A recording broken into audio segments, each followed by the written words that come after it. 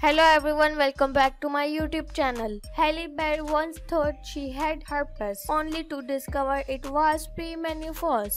The Catwoman star made the relation while speaking about woman health with First Lady Jill Biden Monday, a day of unreachable conversation. Smith at the Getty Center in Los Angeles. Barry 57 recalled experiencing extreme pain after being intimate with boyfriend when she went to the doctor. They initially thought she had the worst case of herpes they ever seen. However, negative tests she did neither Barry nor Hunt 54 had the sexually transmitted infection. I realized after the fact that is a symptom of perimenopause, the actress explained to Biden 72 and guest by the Hollywood Reporter. My doctor had no knowledge and didn't prepare me that when I knew. Oh my gosh, I go to use my platform. I have to use all of who I am and I have making a change and a difference